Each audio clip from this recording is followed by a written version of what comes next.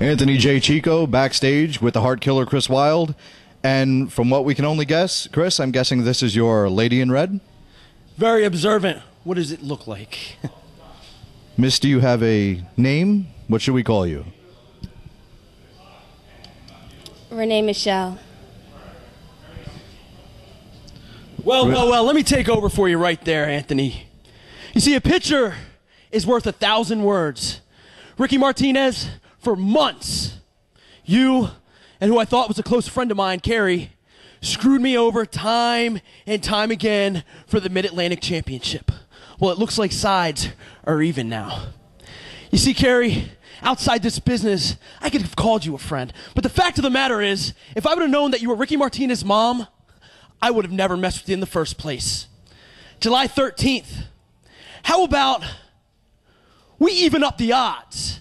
How about we give the fans of the ECWA exactly what they want? You see, July 13th is special for more than just one reason. You see, on that day, we say farewell to an ECWA legend when Aiden Chambers retires. But that's not the only thing we say farewell to. We also say farewell to Scary Carrie and the Mid-Atlantic Championship reign of Ricky the Model Martinez.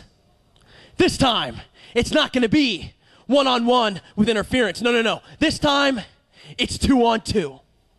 Ricky and Carrie versus Miss Wylde, Renee Michelle, and the Heart Killer Chris Wylde. And that is going to be just too wild, if you know what I mean. You can have this back, Cicco.